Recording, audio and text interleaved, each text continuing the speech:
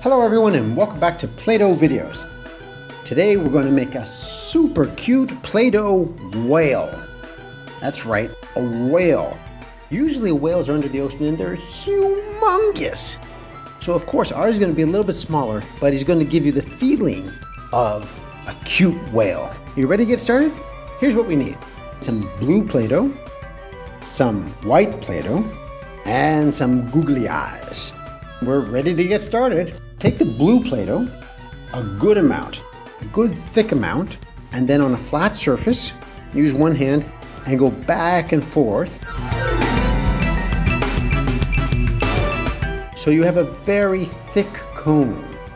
You want to put a little bit of pressure on one side so it's thinner on one side and thicker on the other. Okay, good.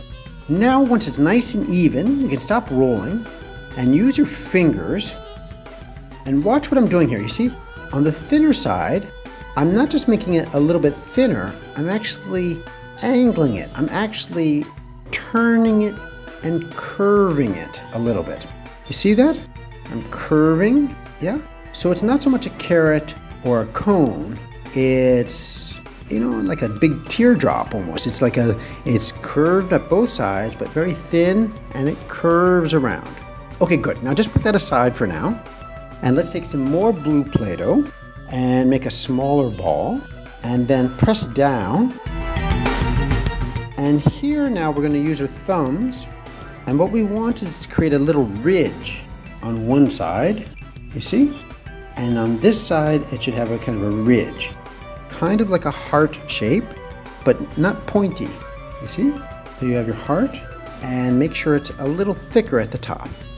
And now, we're going to stick a little matchstick, and that heart shape, believe it or not, when we stick it at the very end of our other piece, becomes a huge tail.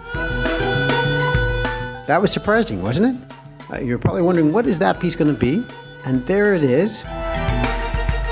And it all holds together very well. Okay? Okay, now just so that we know where the head is, let's take our googly eyes. This is a very big head. It's a very big face on our whale. So we're going to put the googly eyes on either side and a good amount of space between them. They should be even, but pretty far apart. That makes it look really cute.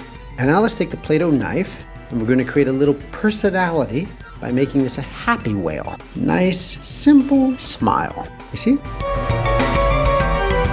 Just like so. Okay, great. Almost done. We've got a whale with googly eyes and a smile and a great tail, but we're missing something. What are we missing? That's right, fins. For our whale to swim under the ocean, he needs fins.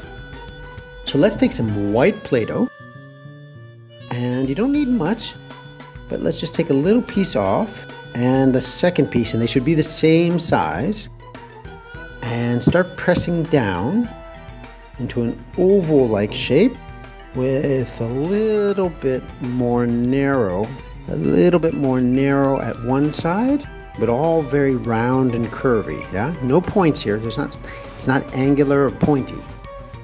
Okay, great. Now, they should be about the same size and about the same shape.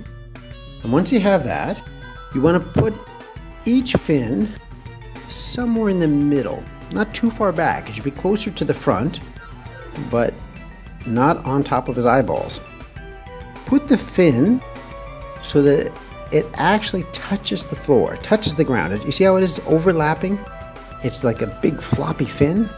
And if you curve the whale's body so that the tail is sticking way up, we can get our whale to look like he's swimming. And there you go. That's fantastic. You see how simple that was? Just a few little steps and we created a whole personality there, a happy little whale. Well, that was fantastic. Great job. Well done. You have a Play-Doh whale in front of you and he is one happy swimmer. Thanks for watching and stay tuned to more Play-Doh videos. Today we're going to make an adorable dragonfly. Today we're going to make a really simple little creature, a starfish.